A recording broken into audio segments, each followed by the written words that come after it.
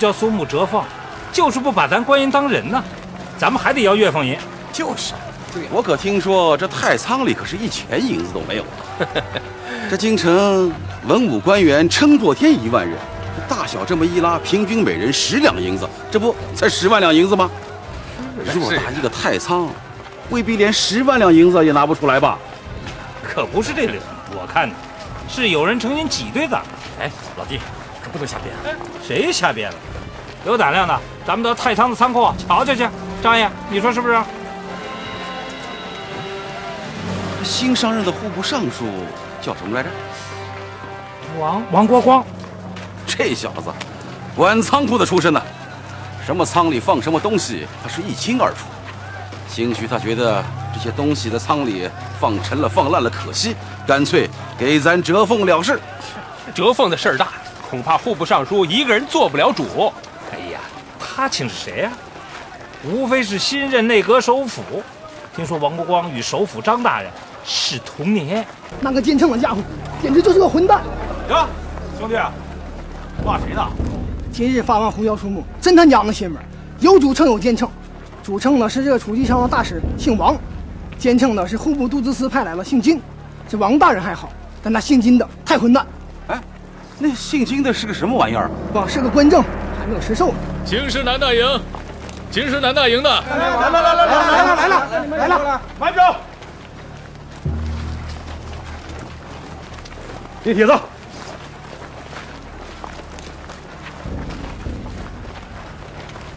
锦衣卫北镇抚司梁默官副千府张大郎。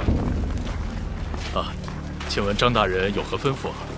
进去禀告你们大人，就说张爷咱公务繁忙，没工夫傻等。先把咱衙门的胡椒苏沫给领了。这名单次序可是先排好的呢。排好了就不能改吗？啊！你这铜胶铁柱的！张爷有事，我们大家让就让，好吧？让不让？让，先让大爷，好吧？张大人，请。张爷，啊，这玩意儿！你们等着，看张爷给你们出口恶气。大人里面请。张爷，这位是储集仓大使王大人，这位是户部官正金大人。在下北征府司梁默官张大郎。久仰，久仰。户部官正是个什么官啊？金大人是隆庆2年的进士，刚金榜题名，因母丧丁忧3年。今年呢，守孝期满，回到京城，还没有安排实际职务，哎，就派来研习政务。你不好好研习政务，跑这储集仓来干什么呀？储集仓缺少人手，金大人就被户部派来监称啦。那行，提过吧。张大人，其实啊，您不用自个儿来，贵司衙的折俸，下官安排人与你的手下对账发放就行了嘛。这么大的事儿，怎么好让手下人办理啊？那就有劳您了。来呀，在，给张大人发放胡椒。是。张大爷说给咱们出口恶气，也不知道如何一个出法。张爷有后台，他舅舅就是如今的前清宫管事牌子邱德用，所以他才骑着老虎不怕驴子。他的这个梁默官，还不是他舅舅的面子傻的，哪跟你我一样是在战场上一刀一枪杀出来的？是啊，我们是真正干出来的。就是。慢着，不能这么装。哎，张大人，您说应该怎么装啊？咱衙门官员的花名册带来了吗？带来了。就按咱提供的官员花名册，您给我一份一份的称，然后再一份一份的装。哎呦，那得要装多少时间呢？外边还有那么多的人候着呢。我可不管他人多人少，咱北征府司的事儿，他就得这么办。金大人，您看怎么办？依我看啊，还得按章程来办事。哟呵，原来你不是个哑巴。哎，我说张大人，你怎么这么说话呢？哼，打从我一走进了秤房，就看你眼珠滴溜转个不停，嘴巴却贴了封条。金官正，你刚才说到章程，什么章程啊？哎呀，这储计仓的章程啊，只对衙门，不对个人。哎，我说你北镇府司里边有200多名官员，要是一个个撑劲儿撑到明个天亮，他也撑不完呢。我可不管你天亮不天亮，咱北镇府司的事儿，咱就得这么办。哎，我说张大人，你这插队进来，众人忍让也就罢了，你现在又敢这无理取闹，这公堂之上岂有王法？好你个鸟官正，竟敢教训本官！你也不看看你身上穿的什么啊？几只小麻雀前胸后背的乱飞，你再看看老子穿的什么？一只大熊，你都没资格跟我讲话。是，我金学曾是这大明王朝里边官职最小的9品芝麻官，怎么了？怎么了？我那也是乡试会试一层层考上来的，那也是金銮殿上的金榜题名啊，是正道上得来的。哎，我说张大人，你这5品官是怎么来的？听你这口气，是讥笑我这官来路不正啊！老子打死你！哎呀，张大人，干嘛？张大人，你这好商量。张大人，干嘛？你给我起开门！王大人，我打死你！哎呀，来人呐！电台，怎么了？有什么事？有人在这行凶。谁？王八蛋！他就是他！走开！他妈！别过来！别过来！哎！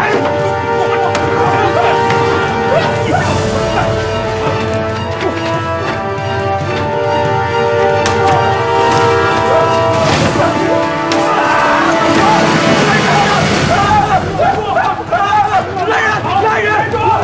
快干什么？你们干什么？想干什么？把他给我轰出去！你谁敢动？谁敢动？让他好，你等着，我老子收拾你！哎，金大人，快进来看我！王大人！王大人！王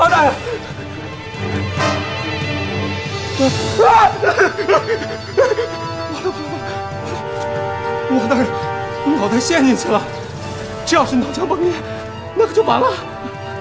那怎么办？王大人，啊！愣着干什么？就付代价去！快去啊！方大人！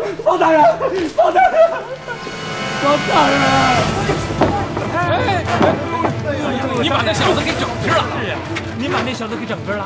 好，我这就整给你们看。来人了！张爷，给我杀了！敢跟我作对啊！快杀！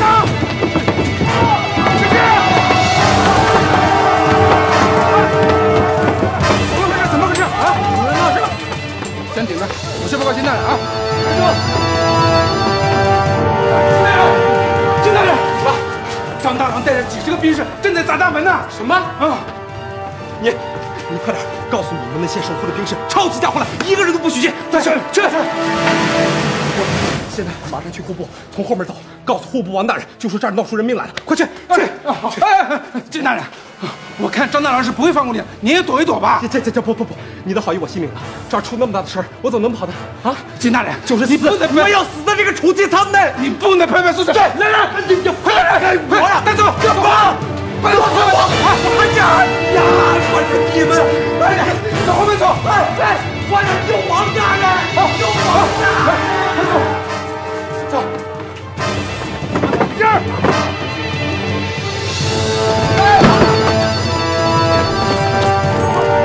冲进去，往右上！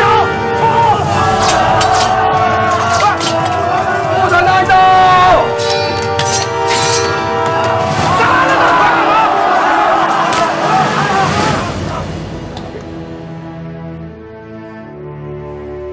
谁干的？有种你给我站出来！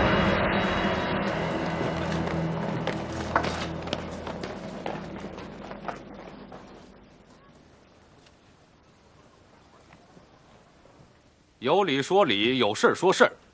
你们别忘了，你们都是京城的官员。可是你们刚才的所作所为，连流氓都不如。你们眼里还有没有王法？刚才是谁带的头？张爷，你怎么不出声啊？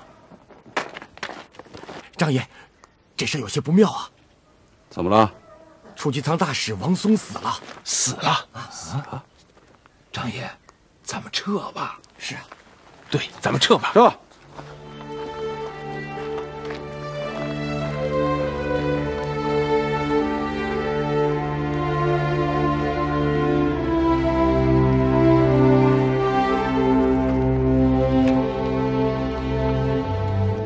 走，你们看看去。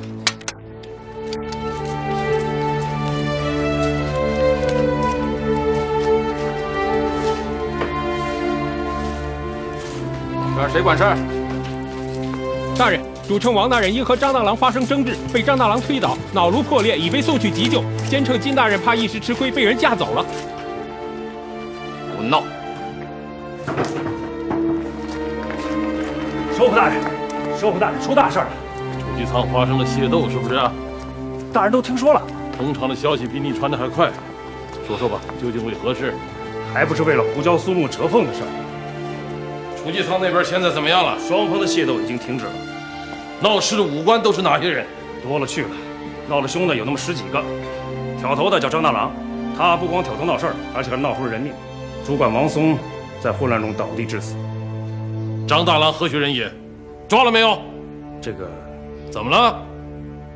大人，这个张大郎是个有背景的人，他的舅舅就是现如今的乾清宫总管太监邱德用。原来有这一层啊！以卑职之见，这人还是不忠，邱德用可不好惹。混账！这话怎么能出在你的嘴里呢？大是大非的事情，怎么能拿来做交易？我只是担心。这张大郎现在何处？哦，从储气仓出来，这家伙一头钻进了北镇抚司衙门，就没见出来。胡椒苏木遮凤，是我出任首辅以来做的第一件事。张大郎竟敢带头闹事，且有人命。如果不把他抓捕归案，那我这宰府的权威何在？这硬钉子一定得拔掉。卑职遵命。去啊！大人，您是不是忘了，北镇抚司衙门是锦衣卫衙门，那锦衣卫是归皇上直接管辖的。皇上不下圣旨，我这巡城御史就没权进去抓人了。到皇上那儿请旨，没有2、3个时辰是办不下来的。况且你不是说了吗？这中间还有个裘德用。我的意思啊，先把人抓了，如何处置，主动权就在咱们手里。经大人这么一点拨，卑职明白了。卑职这就派人去北镇抚司衙门候着，只要这小子一出来，就把他逮住。要他不出来呢？咱等啊！等不得，等过了今天，这黄花菜都凉了。你要设法把他骗出来。骗？卑职明白了，卑职一定把这事办好。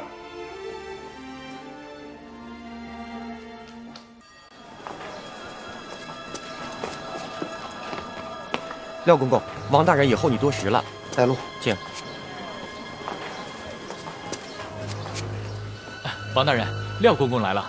哎呦，嘿，廖公公，你总算来了，怎么样？用过膳了吗？用过了。好，那就品壶茶吧。啊，小二，你下去吧。好嘞。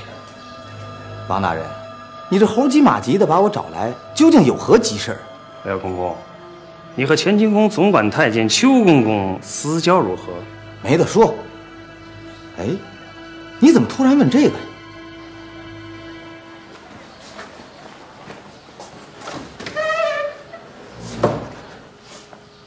邱公公出大事儿。什么大事？今天上午储气仓里发生的事你不知道？知道，不就是胡椒苏木折凤的事吗？几个老军们闹事儿。哦，知道。这挑头闹事的张大郎是邱公公的外甥。嗨，不过军爷们闹事，这也是隔3差5就有发生的，这也算不了什么大事。这次可不一样，出了人命了。张大郎追打官正军协奏，储气仓的主管王松上去劝解，被张大郎一掌打跌在地，后脑骨碎了，一命呜呼了。这么说，张大郎犯了命案了？正是啊。这就麻烦了。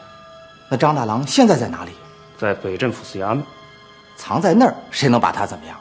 廖公公此言差矣。虽说这张大郎是邱公公的外甥，可是放在眼下，那却是一点作用也派不上。这是为什么？刑部已经下了补单，要将张大郎捉拿归案。邱公公是个大好人，这下可真惨了。本官嘛，倒是有个主意，可以帮助邱公公摆脱困境。什么主意？一个字儿，藏。赶紧把张大郎藏起来，藏得严严实实。我跟你说，再大的事他也是一阵风，过个1年半载的，这风声过去了，你再把张大郎弄出来，保你没事。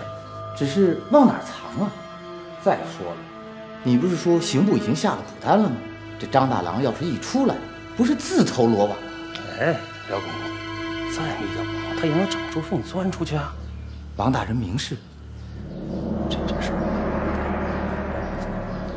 张大郎这个兔崽子啊！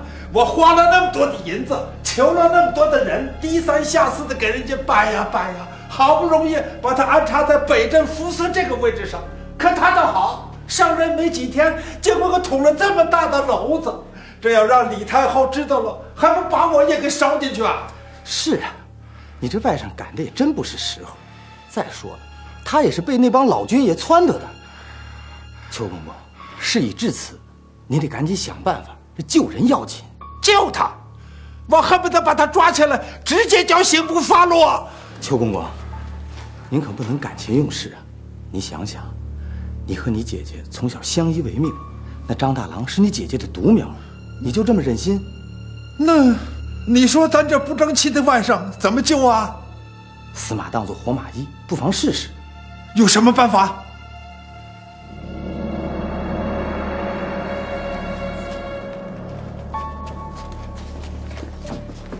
大人，新任兵部尚书谭纶已等候多时。来得好，我正要找他。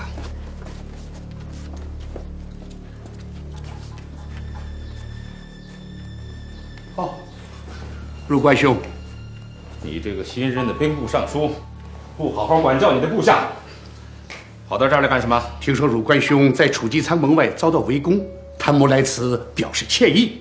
我的部下有失管教，才使汝官兄不幸受伤。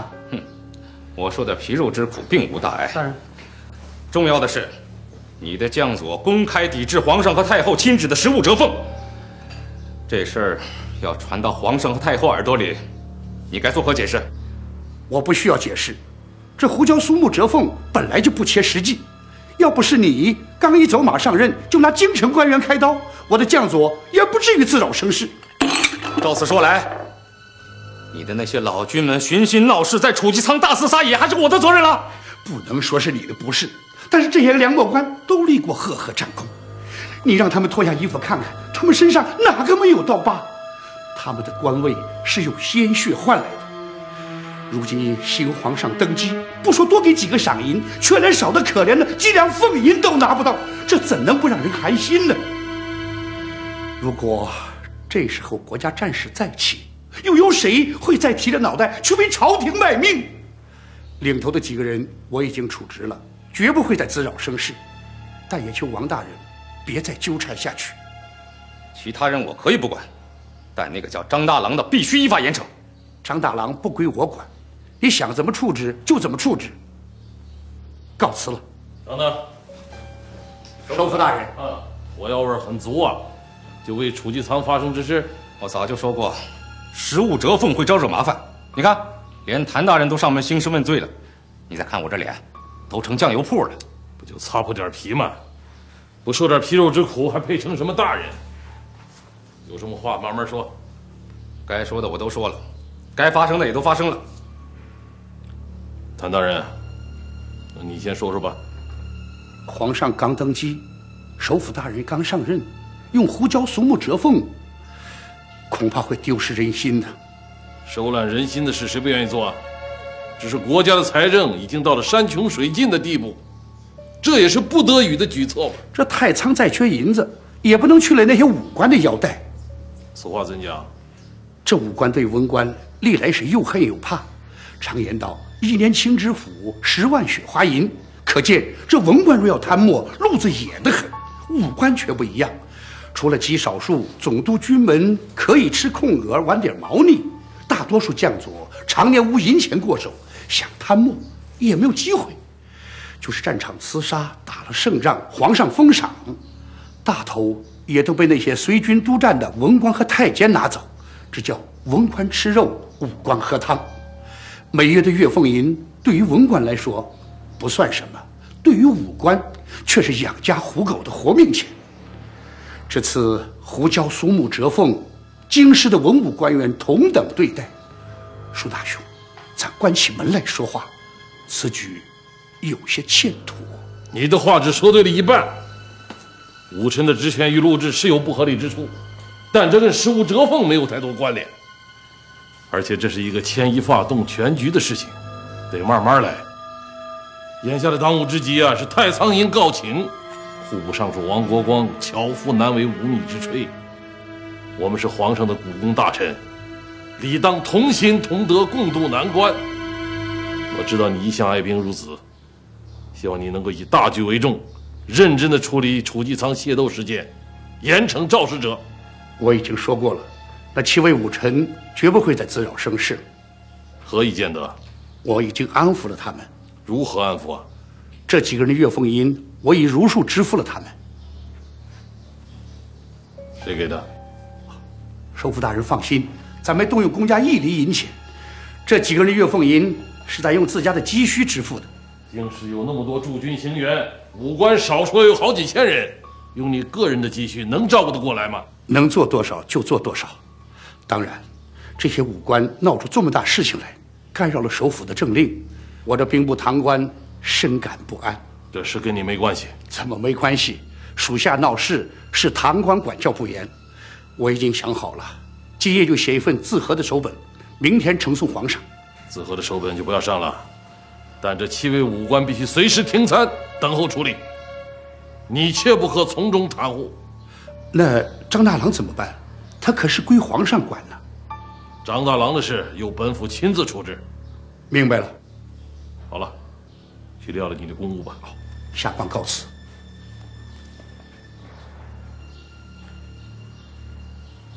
怎么，还在跟我怄气啊？哎，这屋里闷得慌。跟我出去走走。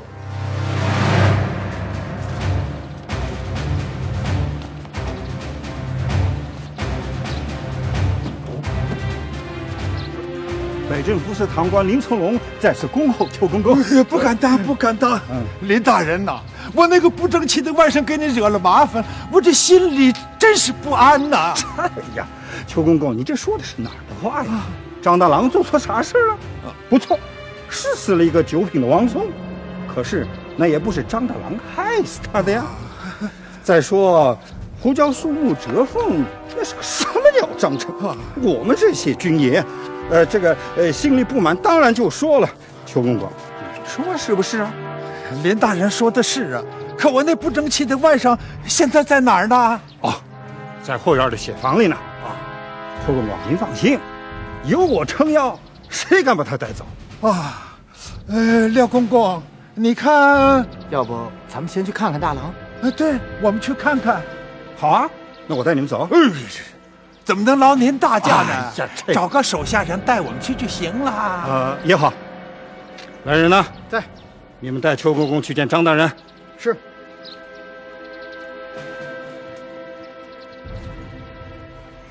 这儿没人，有什么牢骚你就发吧。我这是猪八戒照镜子，里外不是人呢。其实要我说啊，谭伦举的那些例子不无道理。当着他们的面，我得维护你的方略。什么话？我的方略不对，你可以驳我吗？但凡京官上任，都会给京官一些实惠，笼络人心嘛。谁愿意自己一上任就跟百官作对，把自己放在一个孤立的位置上？我愿意做好人，可是你的太仓里有钱吗？没有，咱们只能这么办。谁让你我谭伦是同年来着？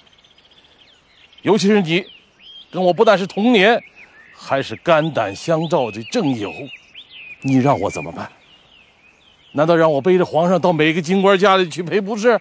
去说一说朝廷囊公如洗的难处？舒大兄，你严重了，我就是怕你孤立无援。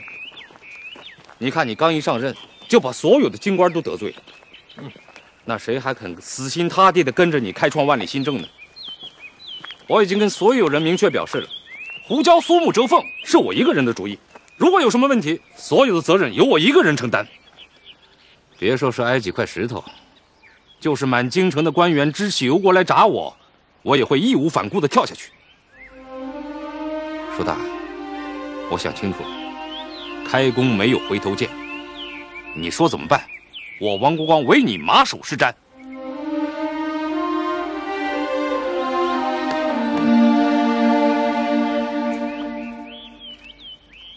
这里就是诏狱，本是关押犯罪勋戚和王公大臣等特殊人犯的地方。像前朝被斩首弃市的兵部尚书于谦、首辅夏言等，犯事以后就被关在这里。早就听说诏狱惨烈，这也是第一次见。小兵大哥，你为何带我们到这儿来？最近因为没有犯罪的大臣，这座诏狱空着，林大人担心张大人的安全，就把他藏在这儿了。过来，过来，喝了他吧！哎，真乖呀！来，你也得喝。我不会喝，我不会。让他喝。谁说的？不行，我来，必须喝了它。这样点哎呀，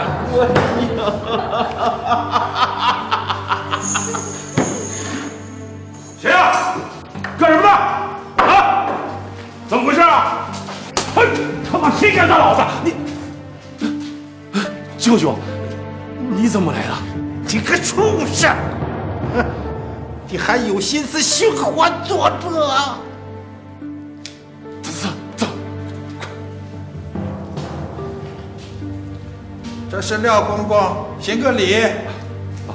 廖公公，你昨天上办的好事啊！胡椒苏木遮风，又不是一个衙门的事情，你出的什么头啊？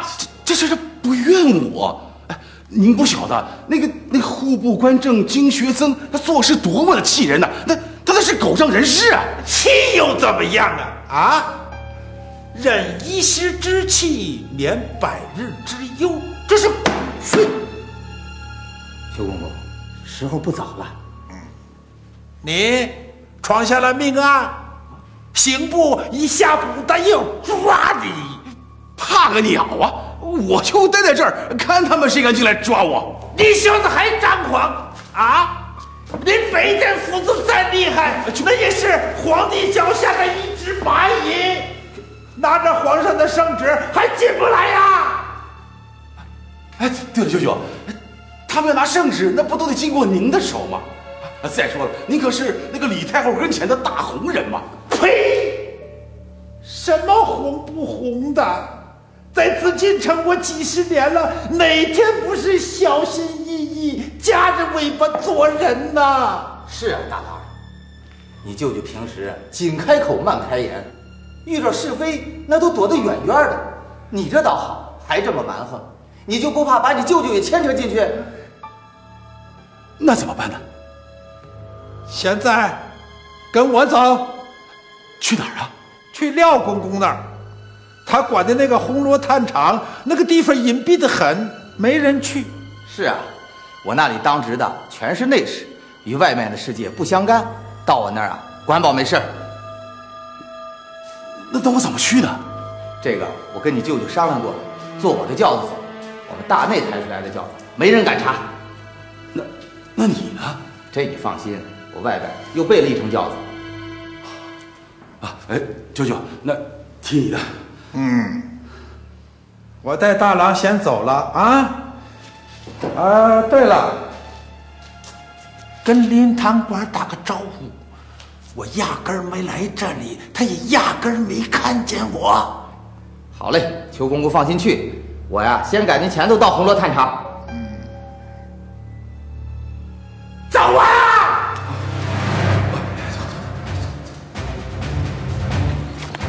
快哦！快点，这个。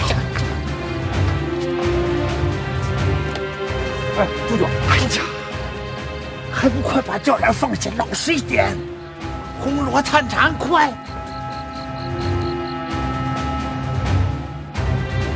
大人，求公公的交代。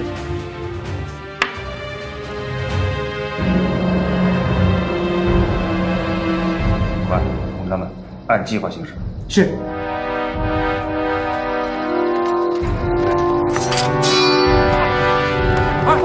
哎，你们谁啊？你们干什么？你们干什么？你们干什么？停轿！停轿！放给我！别动！住手！住手！你是哪个衙门的？刑部的。知道我是谁吗？不知道。不知道我是谁，那这轿子总该认识吧？认识，是大内24监局的掌印公公们做的。既然认识，你还敢胡来？因为这轿子里坐的不是公公，而是我们要抓的人犯。你怎么知道是人犯呢？上边说的，小的只是奉命行事。公公，你看，这里有抓捕张大郎的捕单，把人犯带走。救我！救我！回来！看我翻过手来，怎么整治你们？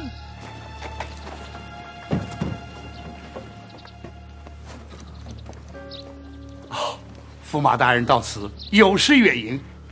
韩大人，徐某突然前来造访，你不介意吧？徐大人说哪里话呢？请。徐大人有何事吩咐一声不就得了，还专程跑一趟。我就喜欢你这种爽快之人啊。那我就不绕弯子了啊。您请坐。今天来就是为了那批还存放在大同的茶叶。如果我没记错的话，今年4月份，你那会儿还是宣大总督。我那批茶叶从扬州运到你那儿，你跟我说，你不能擅自做主放这批茶叶出关，是不是？让我去找兵部。期间恰巧隆庆皇帝大行，朝廷遭此大变，这事儿也就不了了之了。如今这件事儿已经2个多月过去了，你也出掌兵部了，这件事儿也应该有个了结了，你说呢？我虽出掌兵部，但茶马交易这事有朝廷明令，我不能私自决断。看来你不了解我做事的原则，我是不会让你白冒风险的。我这儿有个两全之策。何为两全之策？我知道，胡椒苏木折缝问题，弄得京城大小官员都极为不满吧？啊！张大郎带领众多武官闹事儿，让你谭大人左右为难了吧？我徐某愿意为你排忧解难。哦，只要你把我那批茶叶放出边关，我愿意捐10万两银子，解决京城官员的胡椒苏木问题，怎么样？是个办法。同意了？啊，这事儿还得请示首府。哎呀，这事儿是你分内的事儿，用得着请示张居正吗？啊，肯定得请示。推行万里新政是现如今的大政方略，我们岂敢明知故犯呢？好了好了，谭伦，很多人跟我说你心眼多，今天我算领教了。你呀，心眼忒多了吧？啊，徐大人，首府，上次到你直房来，不见这幅米佛的画。这是文渊阁的藏画，是书办找出来挂着的。哦，米芾的山水，既有烟霞之气，又有丈夫胸襟，深合我意。丈夫胸襟，好。如今你是秉国大臣，握生死操夺大权，可是什么？哦，恕我直言，舒大兄啊，你如今是痛苦大于荣耀。你刚一登位，就遇上胡椒苏木折缝这么一件令人头疼的事。你是我多年的朋友，你该知道，事物折缝是迫不得已之举啊。可是不明事理的人，还以为我张居正微服自专，待人刻薄。对许从成的建议，你应该慎重考虑。许从成这个驸马都尉，是隆庆皇帝的妹夫，是现今皇帝的姑父。一般官员，甚至部院大臣，想巴结他还巴结不上。他既然愿意拿出10万两银子来解决武官的俸银问题，我们何不做个顺手人情呢？你呀，糊涂！这个许从成向来是贪得无厌。隆庆皇帝在世时，他年年厚着个脸皮讨封赏，仅田庄一项，这几年他陆续从皇帝那儿得到了数千顷土地的赠与。另外，在南京、扬州、大同、京师这些通义大都，都有他的店铺和商号。民间的茶马交易，这是朝廷明令禁止的，可他依仗自己是皇亲，照干不误。仅此一项，他每年就可以赚得几十万两银子。隆庆4年，我封管兵部之后，就坚决卡住他，不给他看和放行。我宁肯他对我恨之入骨，也不能失掉我为官的原则。他的贪名我也知道，可是谁又能奈何他呢？他这次主动捐出10万两银子，也算是向你舒大兄低头了。俗话说，不怕对头事，就怕对头人。你执掌国柄，亦是满眼艰难，又何必为自己找一只拦路虎呢？如果许从成用10万两银子就能换取茶马交易的特权，那朝廷的尊严何在？我们实质推行的万历新政，岂不又是一纸空言？这，请你转告许从成，只要我张居正还在这个首府的位子上一天，他就休想用钱买到这个朝廷的特权。这么说，他张居正要诚心跟我作对了。首府力推万历新政，是意在解决朝廷多年来有令不行、有禁不止的局面。好了，说成大话呢啊！他以为他是谁呀？啊！我告诉你，你原话告诉他，就说我要跟他骑驴看账本，走着瞧。老爷，上月各处商号报来账目，共有27万两银子的进项。大董的那批茶叶没有发霉吧？没有。但老这么放着，时间久了难免变质。别烦了，那批茶叶如果出不了关，还有一个挽救的办法。说，礼部左侍郎王显觉带过话来，他有办法帮老爷处理完这批茶叶。你怎么不早说？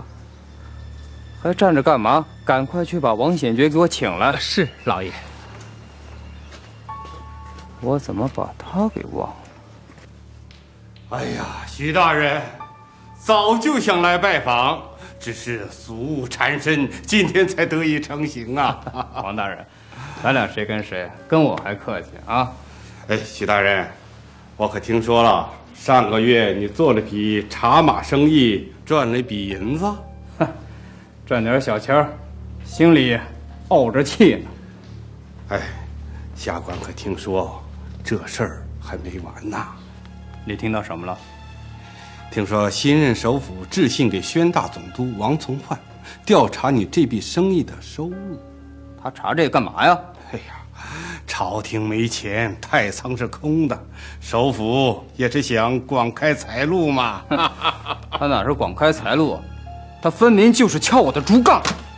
我告诉你，不怕你笑话，我这个月的月俸银只领到2袋胡椒苏木，这人忒狠毒。哎，徐大人，你这话说在点子上了。你想想啊，我们这些京官就靠这点月俸银子过日子啊！如今他来一个胡椒苏木折俸，这么一来，很多官员生活窘迫呀。徐大人，你可得向新皇帝建议啊，废除这个胡椒苏木折俸啊！你说的这些我都知道。自打张居正当上首辅，在皇上面前捣鼓什么万历新政，我以为是什么个新鲜玩意儿呢？说白了就是克扣我们这些官员的月俸银。这人我看透了，让他得了势，我们从此就得勒紧裤带过日子，这绝对不是瞎话，你就看着。你的意思我明白了啊，胡椒苏木折俸的事儿不用你操心，我找皇上说去。哎呦，这可太好了！别种了，啊，别种了，别浇水了啊！别种了，杠的，快点停！把这些花都给我挖掉，啊！老爷，这可是名花，是少爷从御花园里弄回来的海棠红。海棠红怎么了？好看呀！好看能当饭吃吗？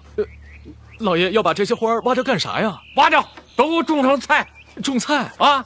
这么一大家子，每天花多少钱买菜了？现在要种上菜了，得省多少开销啊！老爷，您是当今皇上的外公，李太后娘娘的亲爹，您哪少这几个买菜的钱呀？我节省惯了，不愿意摆这谱，你给我挖啊！老爷，您看这花挖了太可惜了，您就别挖了。小子，你不挖是吧？我来。老爷，老爷，哎呦，您又胡闹什么呢？少爷，老爷要把这花圃改成菜园子。狗蛋儿，我跟你说，这么大地方要全都种上菜，每天得省多少开销啊！你们干活去吧，啊，对吧？啊，是。爹，好歹我现在也是一锦衣卫千户，别老狗蛋狗蛋。喊惯了，改不过口来。您知道这海棠红的来历吗？不就御花园的吗？你知道御花园里的花，太监偷出来卖，一盆值多少钱？多少钱？一盆值1两银子。我的天，你怎么不早说呀？哎，那就别干了，别挖了啊！哎，狗蛋儿，你呀，明天指挥他们买花去啊！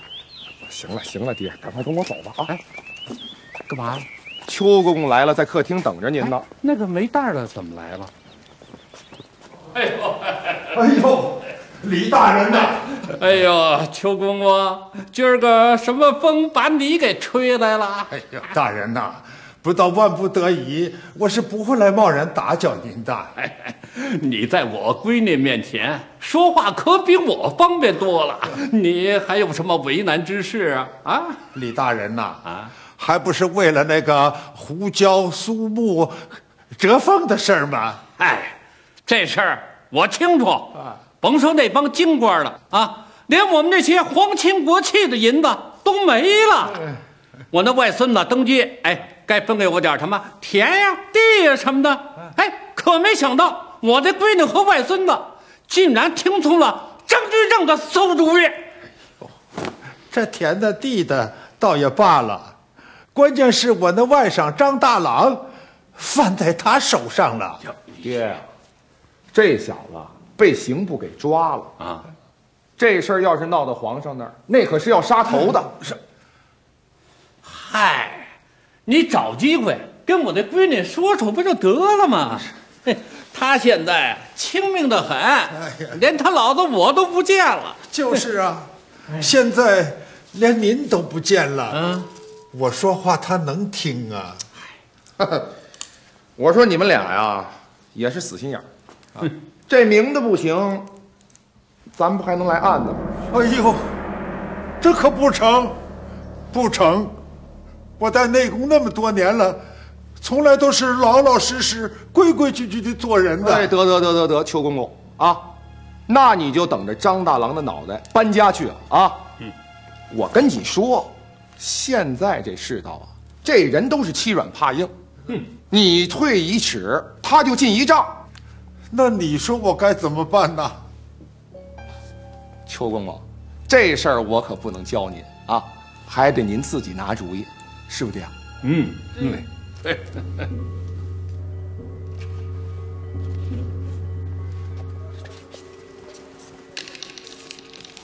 都打听清楚了？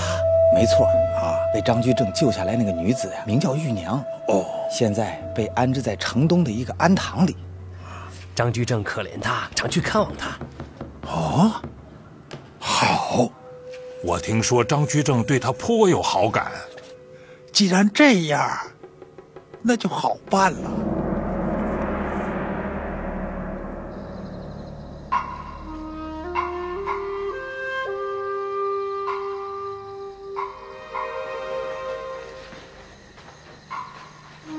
姑娘，你在想什么？今天是我哥哥的生日。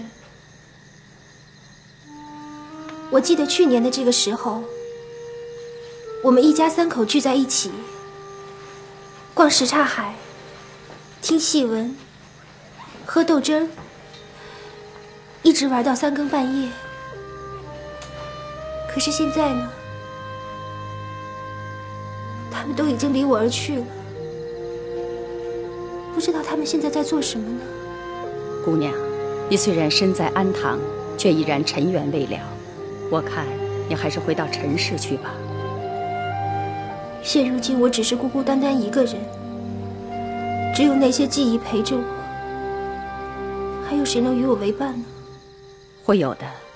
我看张居正大人对你疼爱有加，这不，他已经派人来看过你好几次。你瞧，今天倭人给你带来了这件棉袄。张大人是我的恩人，他越对我好，我心里就越是不安。我只是一介文弱女子，我不能再拖累他。姑娘，你可千万别这么说。张大人派来的人正在门口等着你呢。他说张大人有要事要亲口告诉你。那快让他进来吧。好的。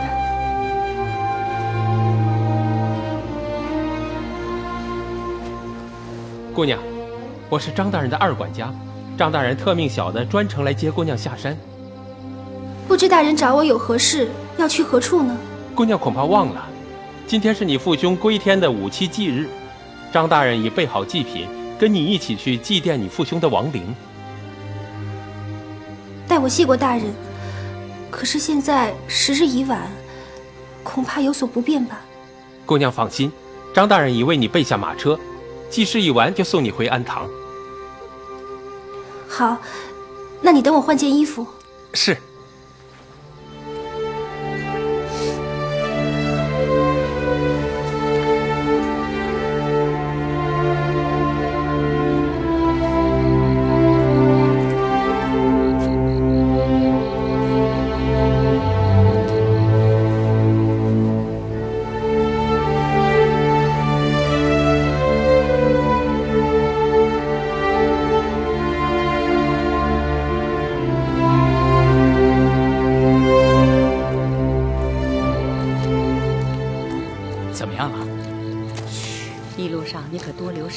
有什么事捎个信回来。放心吧，师太，您留步吧。姑娘，请上车吧。那我先走了。啊，好。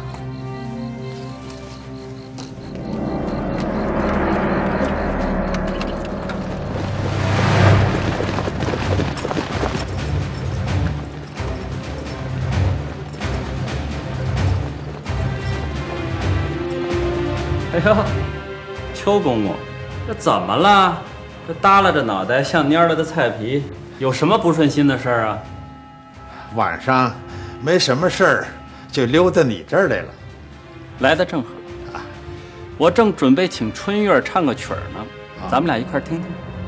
春月，哪里的？哈，我府上的丫鬟，有副好嗓子。前些时。我将他送到北调高手马三娘那里去调教了一些日子，今儿个刚回来，我叫他过来唱个曲儿啊。谢谢冯公公，冯公公，还是改个日子吧。今儿个小的找您有急事儿。您不是说闲来无事，顺便溜达过来的吗？哈，原来是客套话。冯公公，请您收下。这是啥玩意儿？您看看就知道了。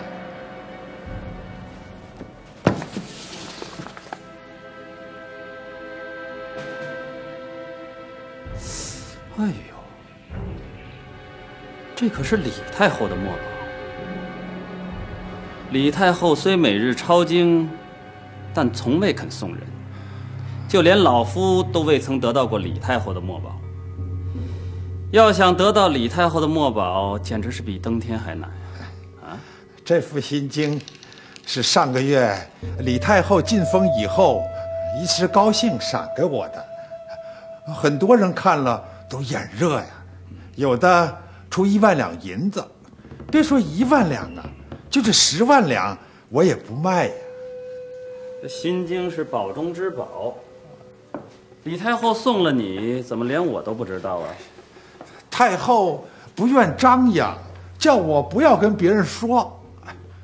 冯公公，你可一定要收藏好啊，对外人别透一点风，万一让太后知道了，我担当不起呀。邱公公，如此贵重的礼物相送，一定有什么事情相托。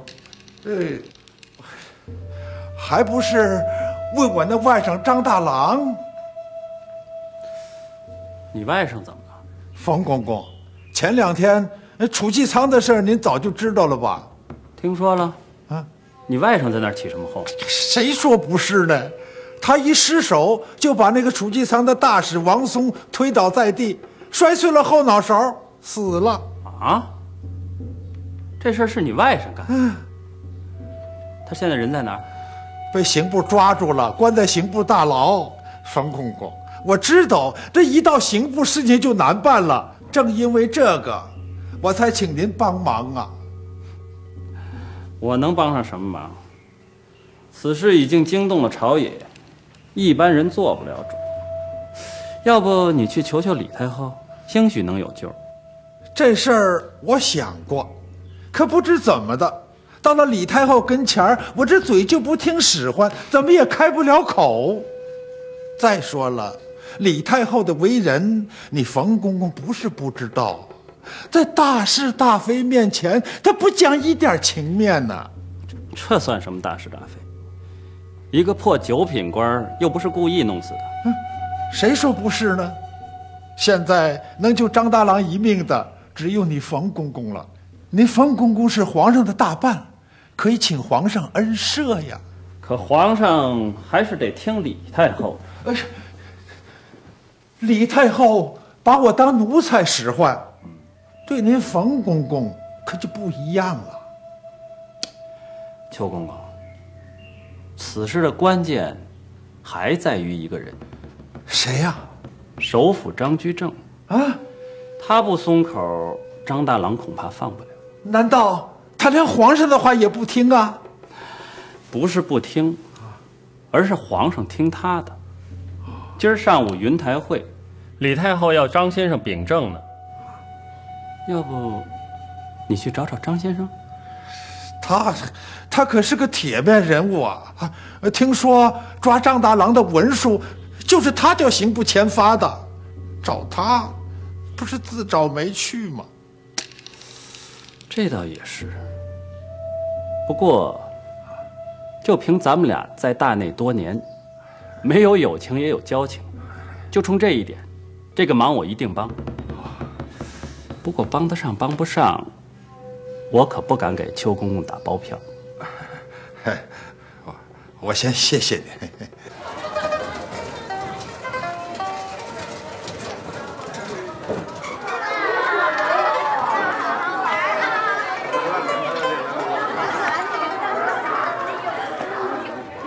你为什么带我来这儿啊？张大人而今是首辅，他怕人多眼杂，顾命小的将你带到此处。一会儿他来接你，姑娘，请吧。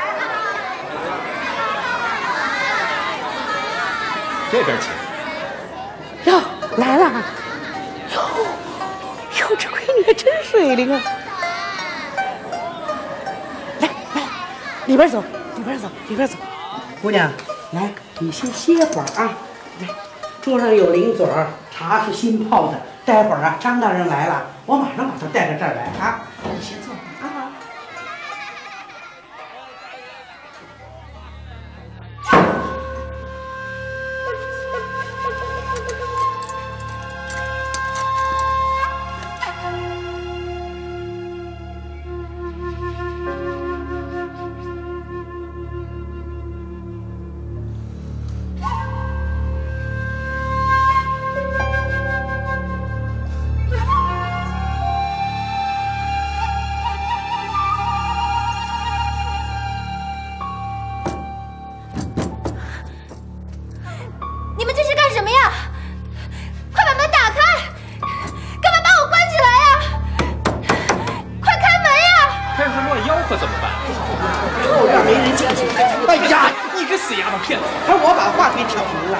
你要是在我这儿闹出人命来，你可吃不了兜着走啊！咱们逸翠楼来的客人可都是皇冠贵族，都是有头有脸的人。虽然跟我没什么关系，但是诊治你这号人还是挺方便的。我实话告诉你，这女子只是先存放你这几天，绝不会弄出人命。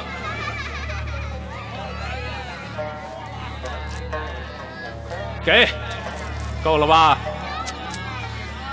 这还差不多。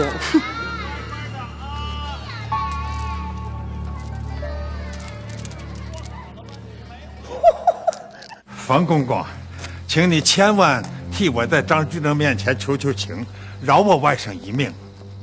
邱公公您放心，能帮上忙的我一定帮。那小的谢谢了，小的这就告辞了。慢走，邱公公。哎。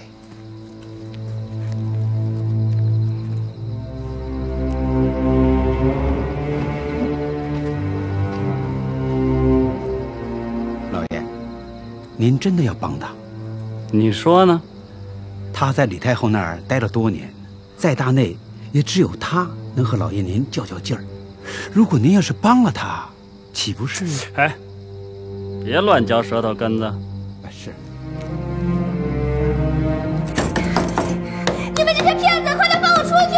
你们快点开门，不然我就把这屋子给砸了！快开门！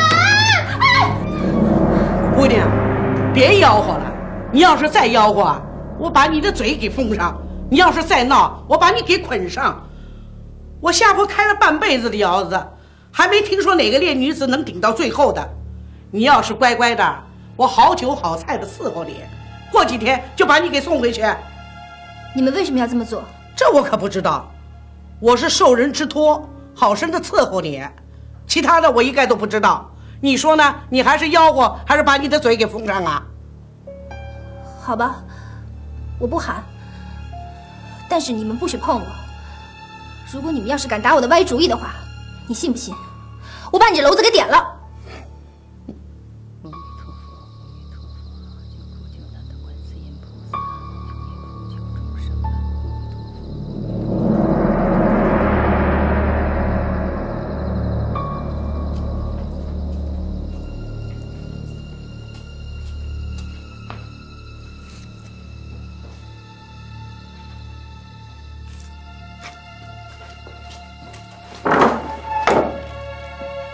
玉娘，玉娘，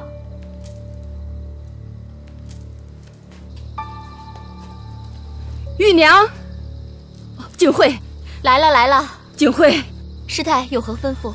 快，你即刻下山，前往巡城御史府上找王传大人，告诉他玉娘失踪了。好，我马上就去。快去！什么人竟敢如此大胆？是我王传。哦，王大人。首府，有什么急事？今儿一大早，女官的师太派人给卑职送了一封信，说是玉娘不见了。不去哪儿啊？据师太说，昨晚有个男子驾了一辆骡车，把玉娘给接走。对了，那男子说是你们家的二管家。这事一定是冲我来的，你即刻派人追查，一定要查出绑匪是谁，受了谁的指使。另外，尽快找到玉娘的下落。是，事不宜迟，要快。是。最近老没见张先生，他一定很忙吧？张先生现在正一脑门的官司呢。为什么？还不是胡椒苏木折凤的事。听说京官们对食物折凤都十分不满。是啊，大街小巷听到的都是怨言。怨什么？有的说，是张居正怀私罔上，借此离间君臣情谊；有的说不是太仓营告罄，是国库陈年积压的杂物太多，食物折凤是库臣寡义之举。这事儿在京城的各大衙门已经吵得沸沸扬扬。这么大的事儿，张先生为何不向皇上禀报，也不见两京官员的奏本啊？张先生没有禀报，依奴才看，不是故意隐瞒，是另有隐情。是吗？有何隐情？就是为了那个被刑部拘捕的张大郎。听说他是邱德用的外甥。说实话，两京各衙门官员之所以有怨言，就是因为没人敢把张大郎明正典刑。张先生也不敢吗？张先生是个有心的人。他说张大郎是失误致死人命，这一个误字，说明他有保全张大郎性命之意。为何要保全张大郎？投鼠忌器呀。如今满京城的人都知道，太后娘娘对邱德用非常信任。这个张大郎以前还算老实，自打邱德用升为乾清宫的管事牌子，他才变得嚣张起来。那究竟是不是误伤？这个奴才也说不太清楚。这个张先生，胸中倒藏得住千山万水。君儿，这些都值得你学习。学习他什么？学他三缄其口，学他有主见，但不专权。什么是不专权？哎，他可以杀张大郎，可他不杀，因为张大郎是邱德用的外甥。冯公公说的对，投鼠忌器。君儿，你说这张大郎应该如何处置？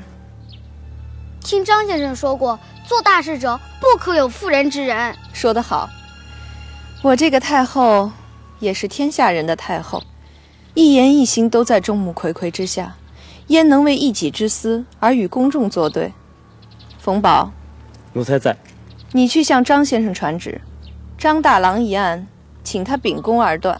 是，奴才遵命。啊，邱公公，啊，事儿都办妥了，一切顺利。哦，注意，别伤着他，要不然这个事儿很难收场。您就放心吧。你再找个人，写个东西，去张府一趟。好的。啊，你们俩在嘀咕什么呢？冯公公，冯公公，冯公公，刚刚廖公公给我在古董店买了一件宝物，才20两银子。啊，20两银子能购得什么宝物啊？一个哥调出的莲花瓣笔洗，宋代的。那些凡人啊不识货，被我给买来了。冯公公，要是没事，我先走了。去吧。冯公公，我外甥的事儿，您跟太后提了吗？说了。这不，刚才在御花园，我那儿还帮着您说情呢。那太后的意思？太后让我到内阁去传旨，张大郎的案子要秉公而断。啊，秉公而断，那我外甥岂不要杀人偿命了吗？邱公公，您怎么那么死心眼儿啊？太后不说秉公而断，那也未必说秉私而断吧？吓着了吧？这一个公字啊，可以做好多文章。把你侄子宰了，那是公；把他革了职也是公啊。只要不官复原职，怎么处置他？那不都是公啊？哎呦，可把我吓死了！只要能留他一条性命，怎么处置都行啊。邱公公，您放心，只要能说上话的地方，冯某绝不袖手旁观。谢谢您，谢谢您了。走了。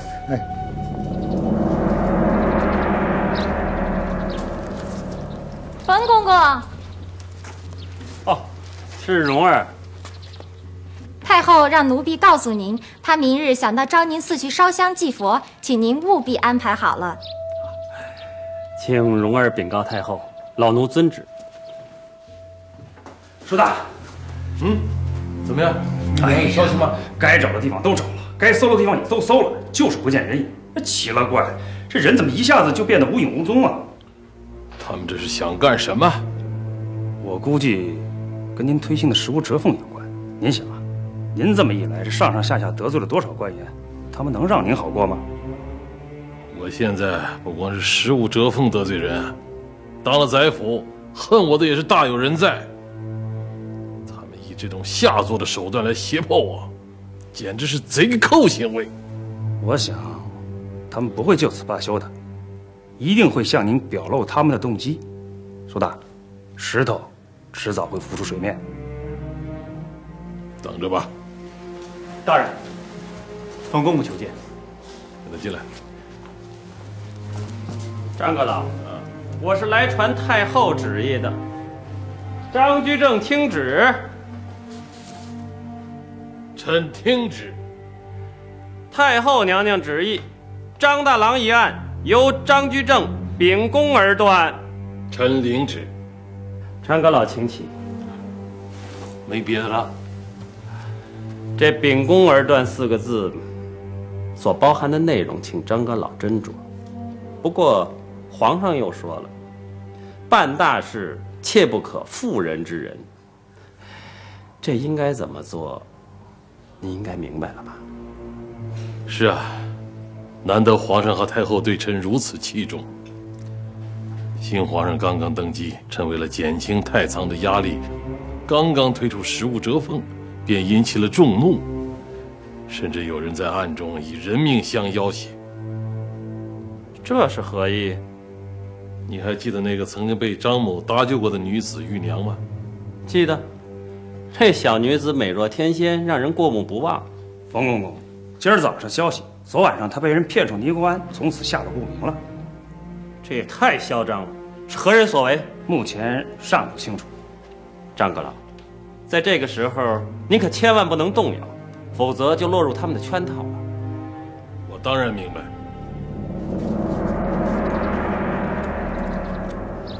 驸马爷，待一会儿见到我闺女，我该说些什么呢？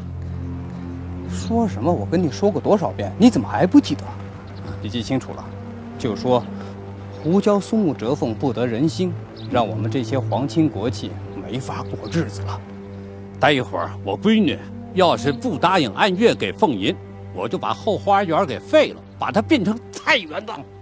对，是这个意思。话得说狠了，说准了啊！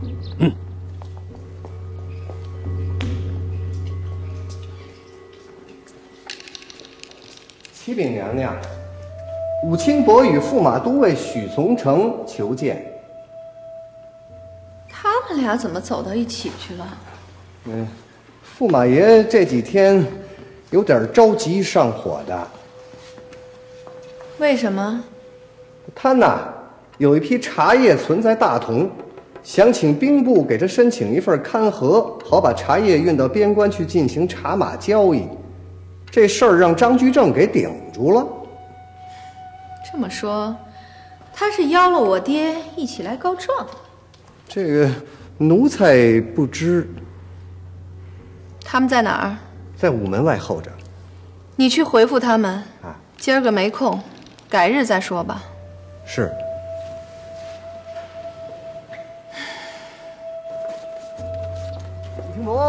张公公，信儿带到了，带到了。太后知道您老人家来了，那就赶快前边带路吧。这不成，这个怎么了？太后说了，她现在太忙，没空见您。没空？哎，张公公，您说说看，太后再忙，自己的父亲总得见一面，否则太说不过去了啊！哎呦，驸马爷，您这太后啊，她是真忙哦。这不是明天要去昭宁寺烧香，现在都准备这事儿呢啊！张公公，您先忙着啊！哎，好。吴金伯，既然这样，明天我们到昭宁寺去堵他，无论如何，一定要让他接见我们啊！走，去。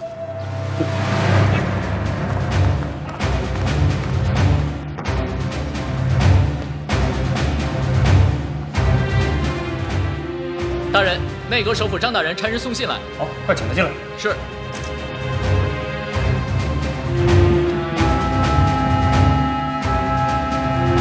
大人，首辅大人有何指示？李太后明日要去昭宁寺烧香礼佛，首辅要你务必清除沿途隐患，加强保护。是的。老爷，刚才有个叫花子模样的人给您送来封信。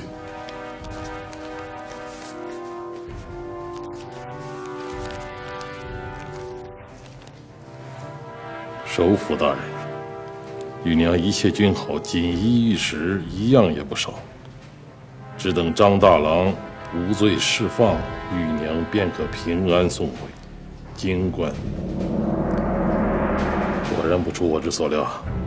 老爷，真是绑匪所为。他们一定是受了人的指使，